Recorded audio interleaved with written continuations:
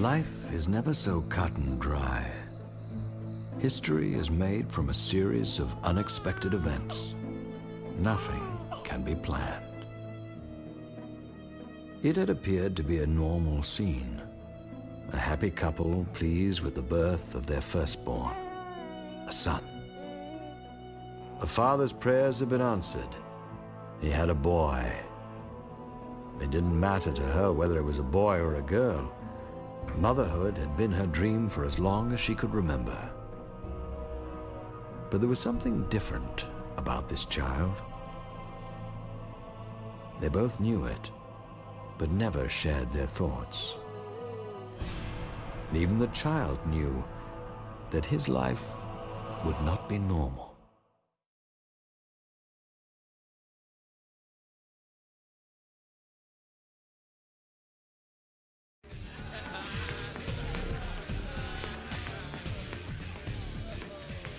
Reed Richards had always been the victim.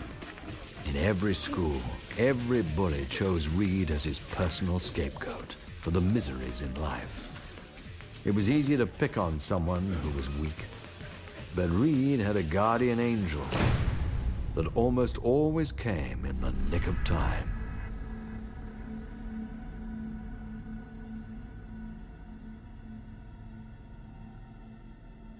Ben Grimm didn't like bullies. A truly strong individual didn't have to squash little guys to get ahead. A truly strong individual only squashed those who took advantage of others.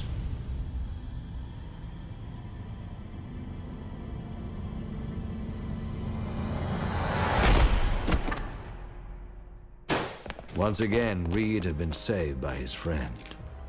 It was humiliating how many times Ben had to come to his rescue.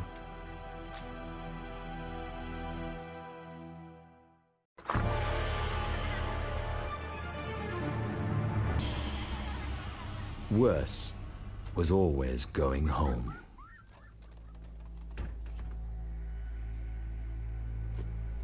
Reed's father was disappointed in the way his son had grown up. This was not the boy he wanted. Instead, his father took a shine to Ben. Ben reminded him of himself when he was younger. Reed's father seemed to forget that he was never a savior for the weak like Ben was. If anything, Reed's father would have been the first to dunk Reed's head in the toilet.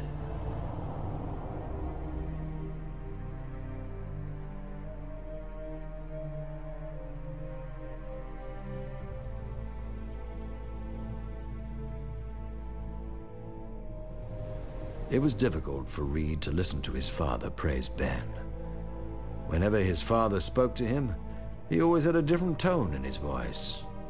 He was always upset over something, the way Reed talked or what he said. He hated how Reed dressed. He didn't like the books he read. He didn't understand why Reed never wanted to watch football or basketball with his old man. It all amounted to the same thing. Reed was not the son he wanted. One thing you get when growing up in a family like that is a skin as tough as leather. Reed had one thing that his father could not destroy. He had his mind to escape to. His mother understood him better than he understood himself. She wanted to listen. If only he would say something that she could listen to. She could guess what he would say, but he never would say it. So all she could do was keep praying that one day he would. He might have, too, if his father hadn't walked in. He would never understand. In life, there are always those who are unable to see the future. They are generally the same people that stifle progress.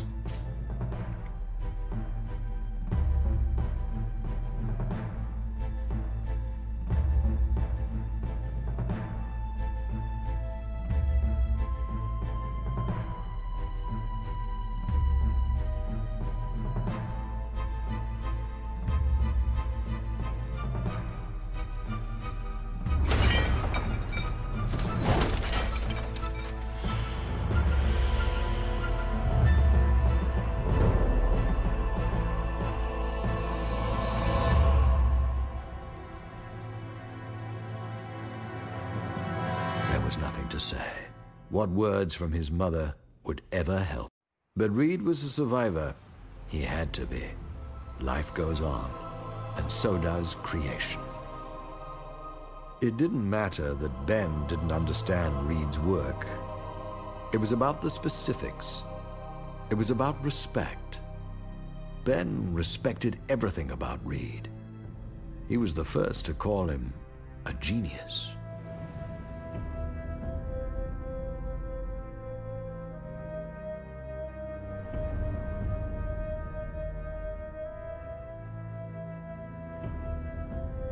Ben took everything with an open mind. It was in his nature to observe everything about a given situation first before making a comment or getting involved in it.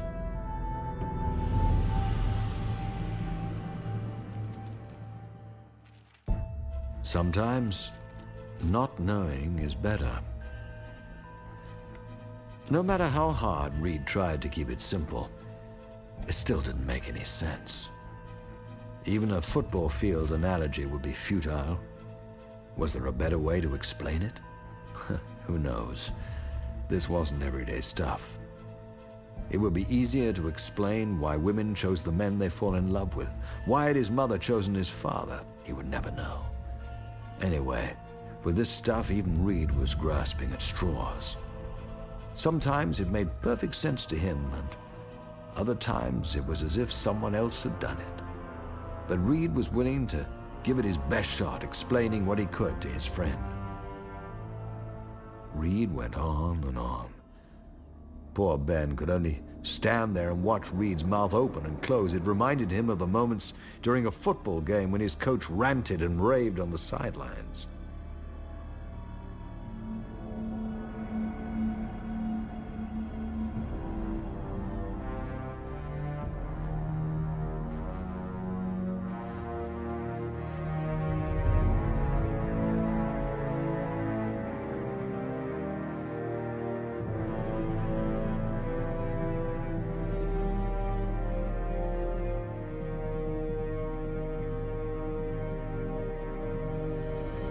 Ben must have missed that class.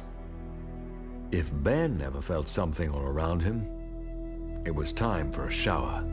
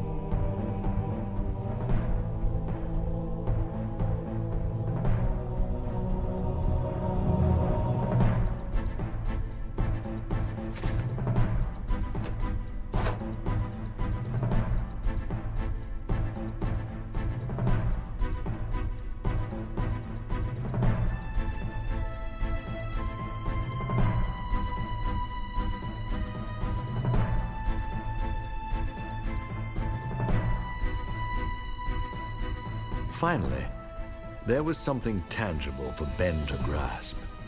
Candy bars and things he'd seen in the movies. Yet every film that Ben ever saw featuring this type of crazy science always ended badly. Even Reed knew that. He had to remind himself that the rules in which movies are written do not control life. Life was generally mundane. Though there are those who would always argue that life was always stranger than fiction. Otherwise, it would be boring. How would we feel if an alien toy manifested itself on your doorstep? Would it make any sense? Ben knew there was more to this. There had to be. He knew Reed too well. Reed fancied himself a maverick. He wanted to be a champion in his own right, and this was a way in which he could do it. He also knew that this was Reed's game. If he wanted to play it like this, so be it. As usual, timing was everything at the Richards household.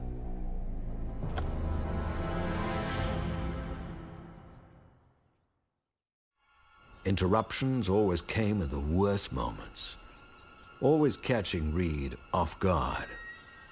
Reed's sister was a regular tabloid reporter, searching for an ugly story. And she loved playing the true blonde. She was a natural. The thing with Enid was she was like most women. She never took no for an answer. If she wanted something, she was going to have it at any cost. Reed hated being told what he could and could not do, especially when it involved blackmail from his little sister.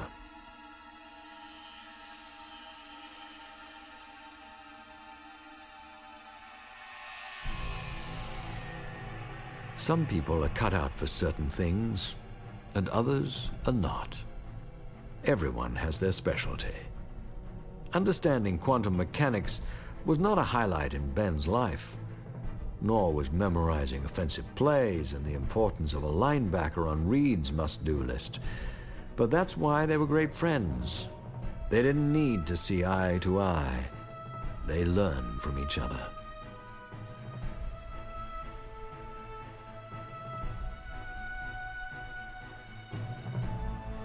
It didn't always work out, though. But at least they often tried. That was far more than Reed's father ever gave him. Yet Reed constantly reminded himself that it didn't matter. He would be better than that. He had his work.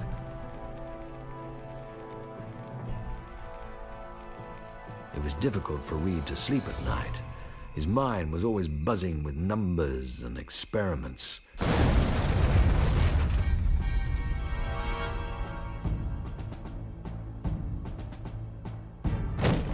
Reed's father thought a comet had hit the planet. At least for Reed's sake, it better have been caused by some outside force. If it wasn't for Reed's mother, there might have been a murder that night. To her, all that was important was his health. He will always be her baby, no matter what age. To his father, the important thing was getting to the bottom of his madness. The kid was obviously born on a bad day. When push came to shove, he couldn't have actually been his. He never would have spawned such a mess.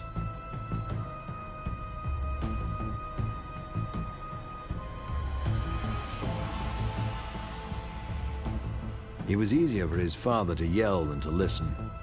Every time he listened, he got a headache.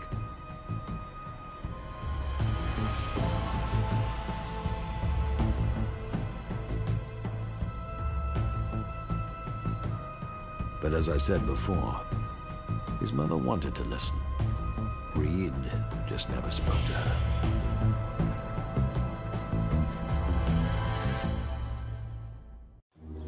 There was only one thing Reed lived for, and that was science. Here Reed was a god among men.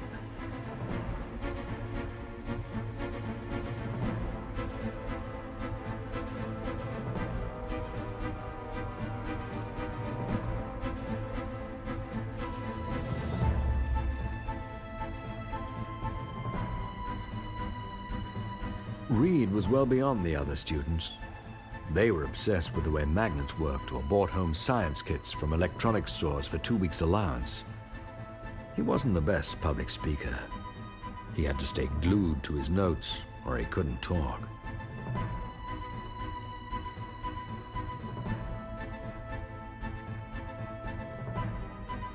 As Reed gave his presentation, someone else watched from the crowd.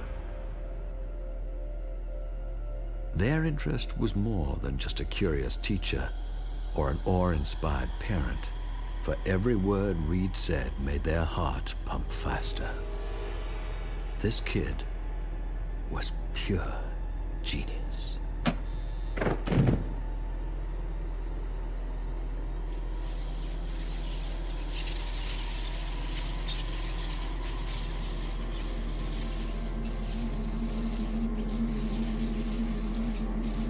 And within that split second, Reed would never be bullied again.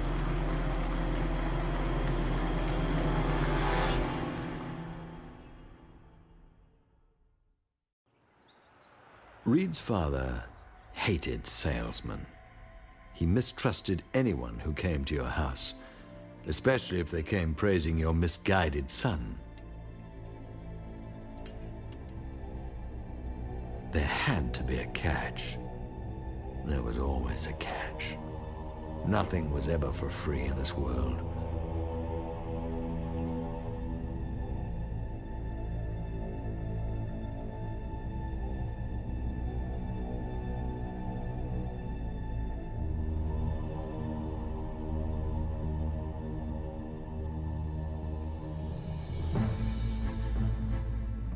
That was the way his father lost his money, and his father's father lost his money. It was not going to happen again. Especially from some wannabe hotshot in a beret. The guy refused to drink his coffee. What the hell was wrong with his coffee? How come his coffee isn't good enough for him, but his son is? Go figure.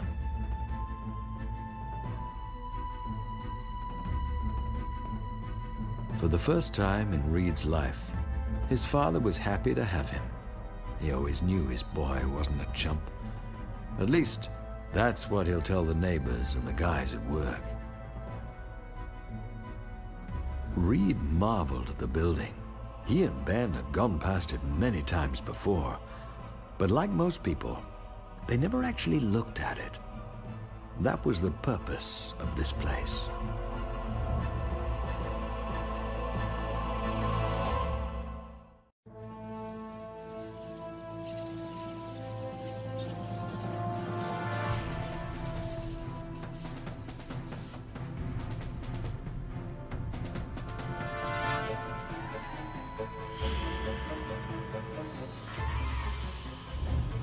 Reed was awestruck by his reception. Here was a real scientist, over twice his age, shaking his hand. His father never once shook his hand. Plus, Professor Storm even knew everything about him and his work. He even had a pretty daughter. What else could one ask for?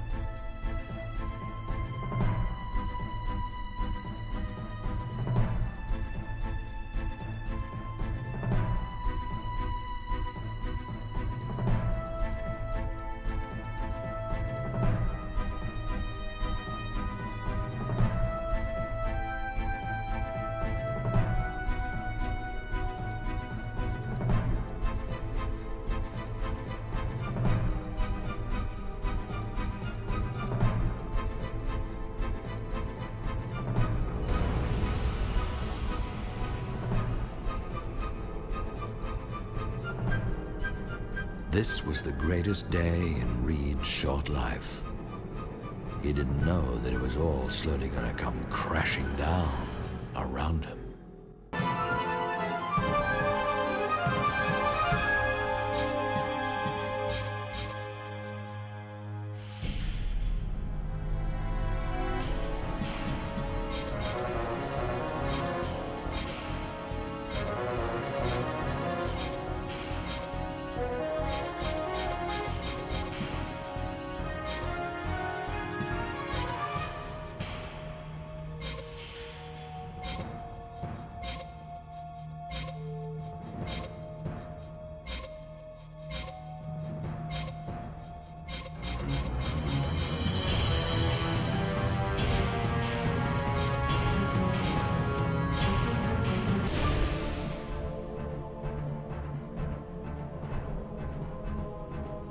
It is sometimes difficult to define normal.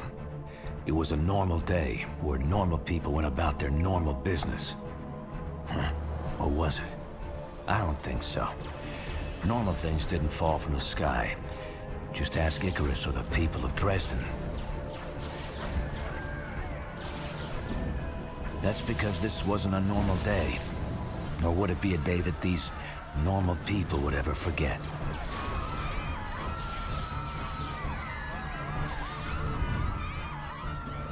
Some were more frightened than others. This man knew that his world would collapse. In the back of his mind, he'd feared this for a long, long time. Must have been how David felt when he stood before Goliath.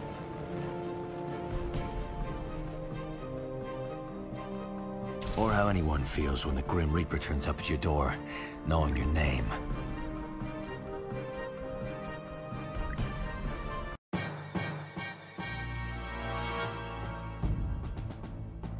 The first rule of thumb is never believe everything you hear. Question it all. In fact, if someone tells you something, don't question what they're saying. Question why they're saying it. The bottom line is no one shares anything unless they want something.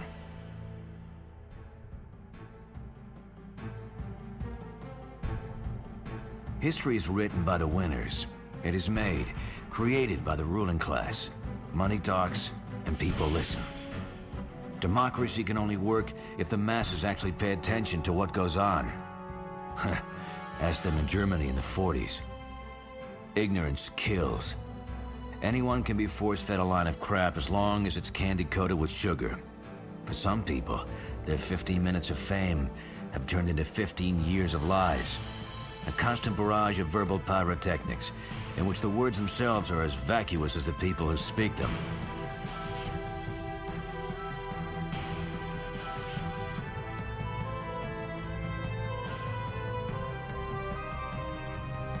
Thank God, actions speak louder than words. Real heroes do exist.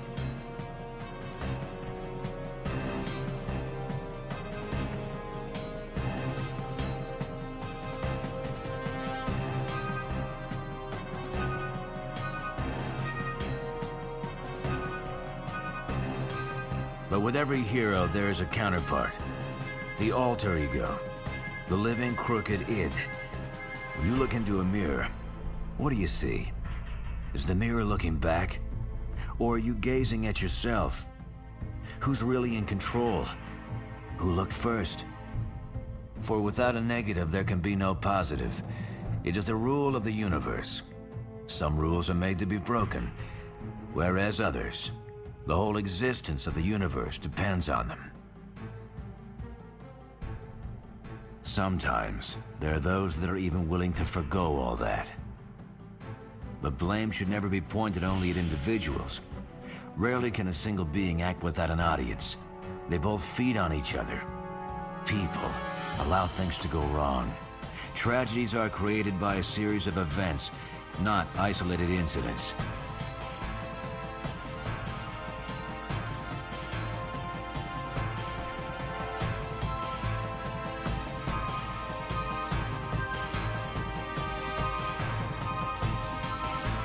The Titanic didn't sink because it struck an iceberg. It sank because it was made.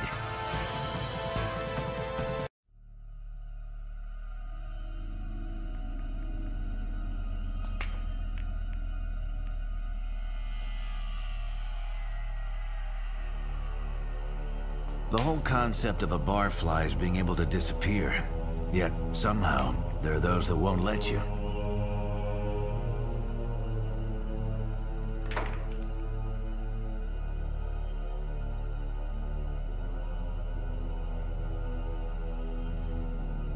By nature, people are social animals, some more social than others. Of course, there are those that don't go for the social thing at all. They prefer to break up harmony wherever they can. To them, being social is breaking a few heads. These people never learn. For when you look for trouble, all you find is trouble.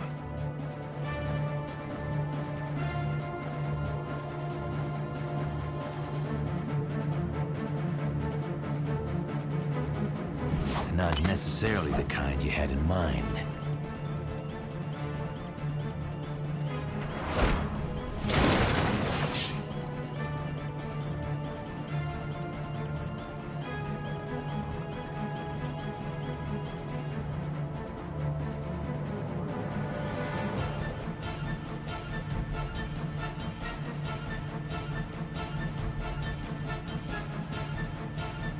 The shame of it all is there is injustice everywhere. Most people are dumber than they look. Reason is what they call a breakfast cereal. It has no place in the lives of most. And then we question why we have attention deficit disorder, learning problems, and a high divorce rate in this country. When will people ever learn? Probably only when it's too late.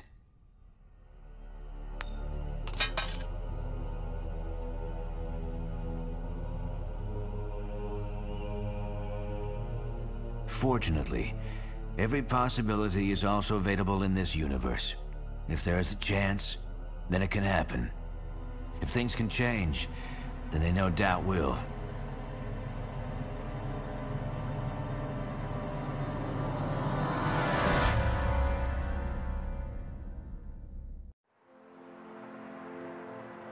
There are places in America that get a bum rap, some justifiably so. And with these reasons are reasons for everything.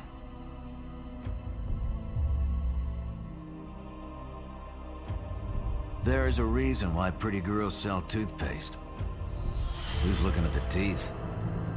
How many times have you seen an ad that you pinned to your wall, looked at every day for a week, and yet 2 months later haven't a clue what it was selling?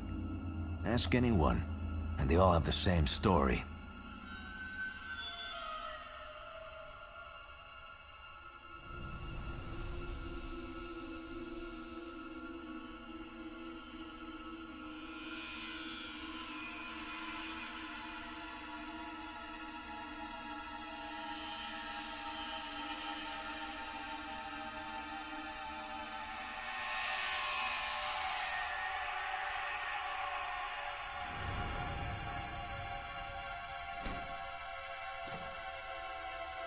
Authority also has a way of striking fear in others. Hey, look, no one wants to get caught with their pants down when it happens. The syndrome called tunnel vision sets in.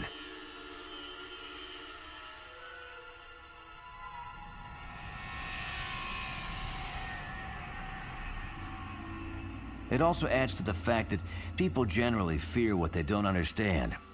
And that, in return, goes back to my previous comment about normal people. Normal people fear things that are not normal. You want to call it abnormal? You want to call it different? Well, depends on which side of the fence you're sitting on, I guess.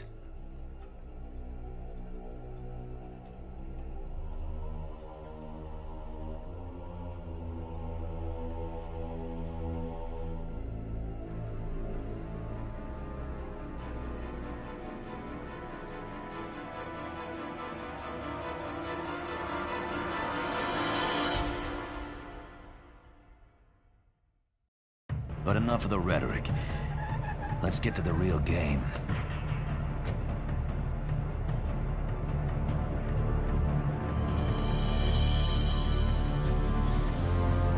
He waited hours for this moment to occur. Everyone was on high alert. You could smell the tension in the air. He was a sitting duck out there, and he knew it. I've been in that situation before many times. It's not fun. As long as no one panics, the deal should be straightforward. First off, the buyer has to like the package.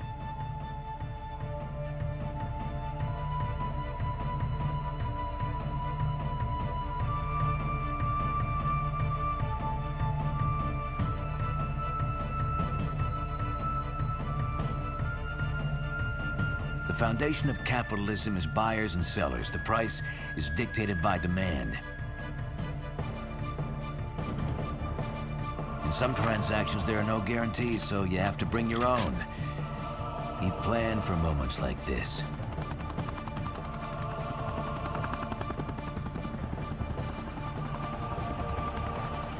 But he didn't plan for everything. Who could? No one expects blinding hot death to rain down on you from above.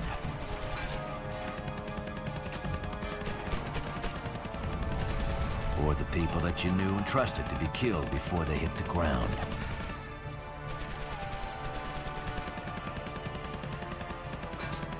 Yeah, there was no point running. He grieved silently for his comrades as he took the pain. His heart stung more than his flesh. The anger built up inside. The rage filled his blood and his mind. His cover was blown, but it didn't matter. He had no life anymore.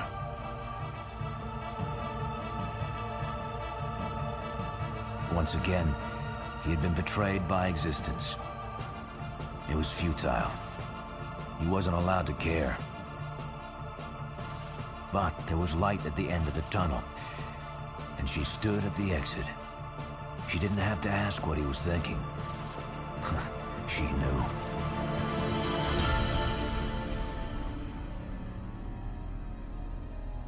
He'd always been waiting for someone like her. He'd given up hope that she ever existed. Now he could live again.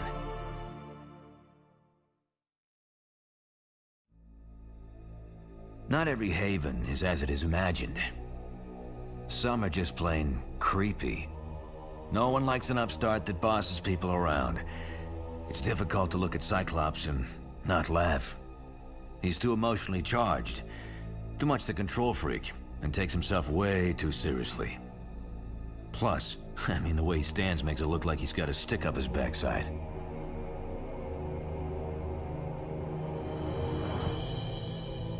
And yet they stood there and listened like polite students. Colossus wouldn't worry. He could take him down if he needed, but Beast never liked to be patronized.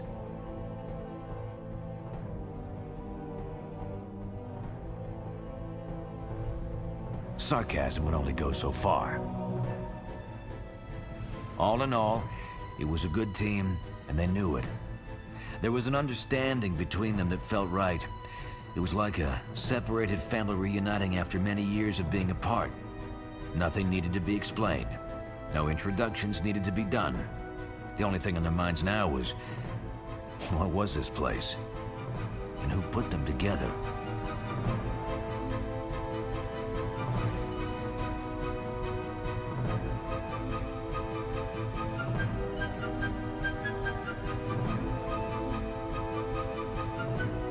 It wasn't about trust. It was about understanding. Even when he heard the voice in his head, it made the whole experience that much more mind-blowing.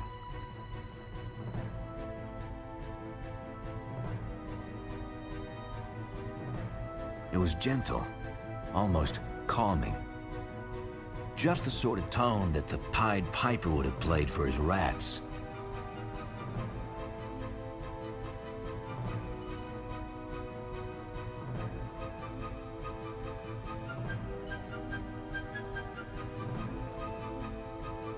No one had called Beast a friend before, or offered him drinks from a floating tray.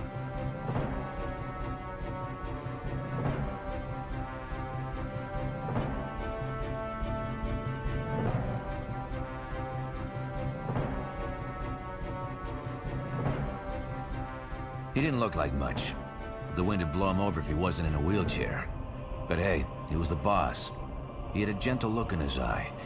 Probably would fail miserably as an apprentice, but this was his show. He was in control and he knew it. He didn't have to show off.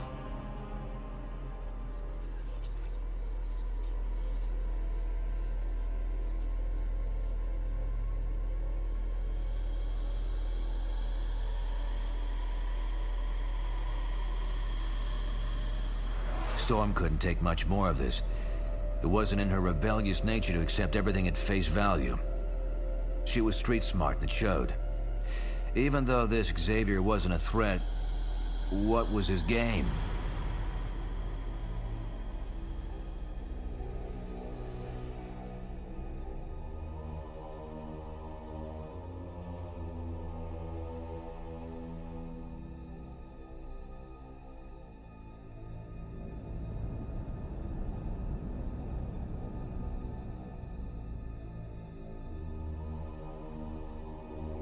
Xavier was never one to hide anything.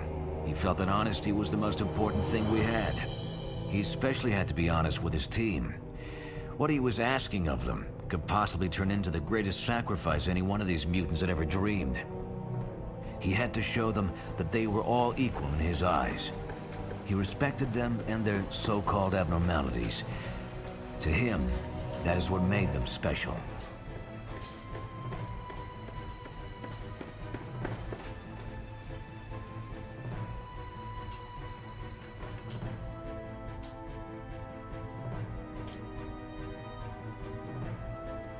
You'd told the tale many times before. It was less painful now. In some ways, it even seemed like it was someone else's memory.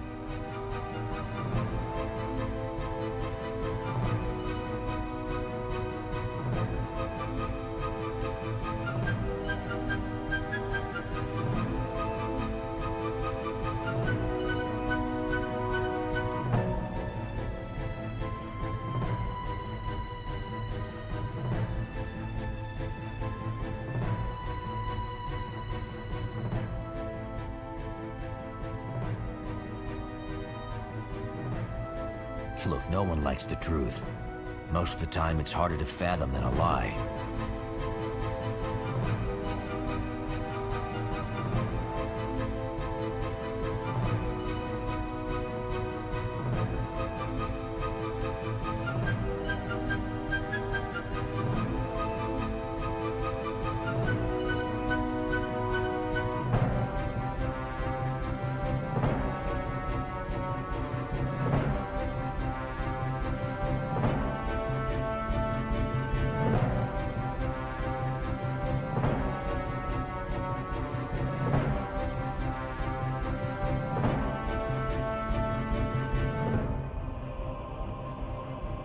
All of them could relate to being a scared child hiding in the corner of a bus.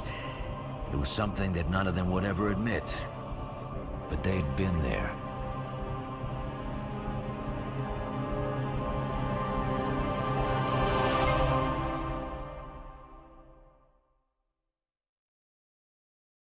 The first mission with a new team is always a little nerve-wracking. One can only hope that everyone does their job. But I've been in too many situations where I've been let down. Too many promises have been made as individuals tend to overestimate their abilities. I've even seen the biggest loudmouths turn into gun-shy cowards. But this team worked well so far. Like clockwork, they played their roles perfectly until the real trial would begin. That's when it really counts.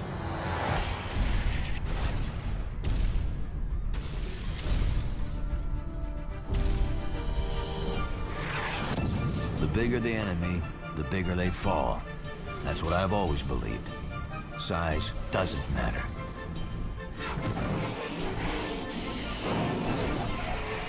It may be another thing to be fried in a bus, but I've had worse.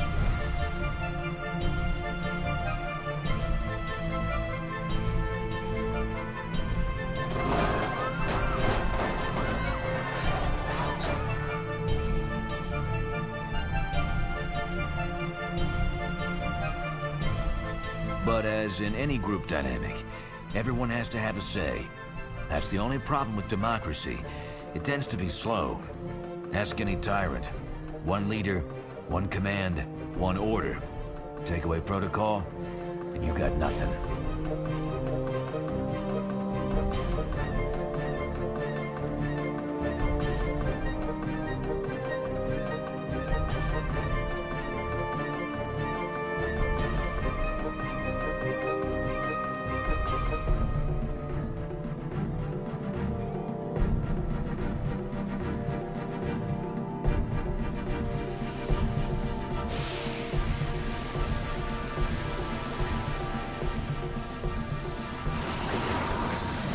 Storm just had to believe in herself.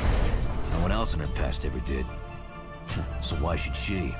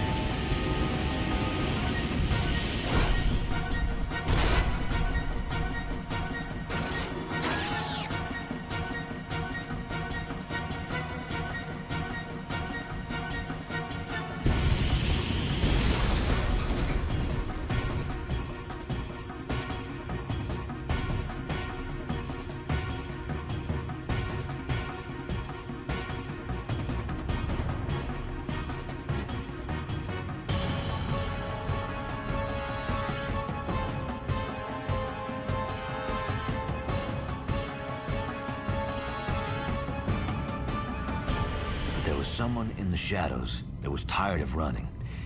He'd taken all that he could take and he was exhausted. Now it was his turn.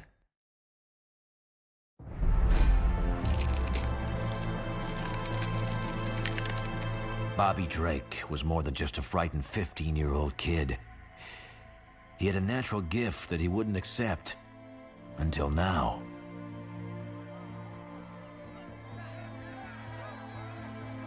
It was Bobby's shining moment. He never felt victory before. But it would end. He was reminded of the harsh reality. He was not normal. None of the X-Men were. The masses would never understand. It's easier to blindly hate than accept something different, but... and I've said this all before. There was nothing they could do. Hey, that was life. The rules have been written ages ago. Meanwhile, there was someone that understood human nature better than humans could themselves. The best way to analyze something is to become an objective outsider. To Magneto, he didn't have to become anything. He was an outsider. No matter how many times he tried to fit in as a child, he wasn't allowed to be like the rest of the kids. He was a victim of the human condition. The history of evil dictated no other path for Magneto as a boy. His fate was signed, sealed, and delivered on the day he was born. He'd grown up now. Tolerance had disappeared somewhere in his teens.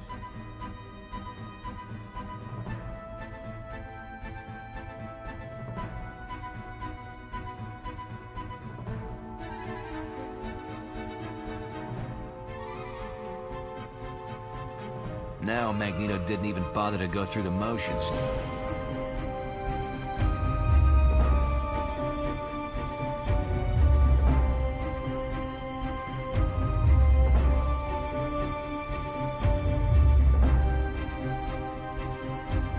He despised everyone equally, as long as they were human or against him. They were the enemy.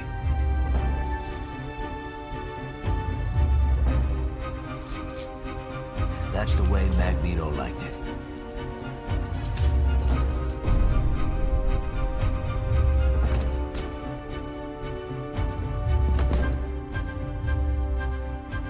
He'd killed so much that it often became boring.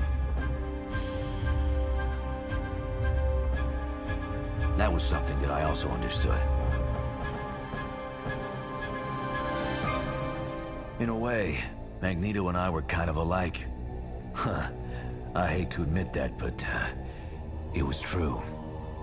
In fact, you're probably wondering who I am.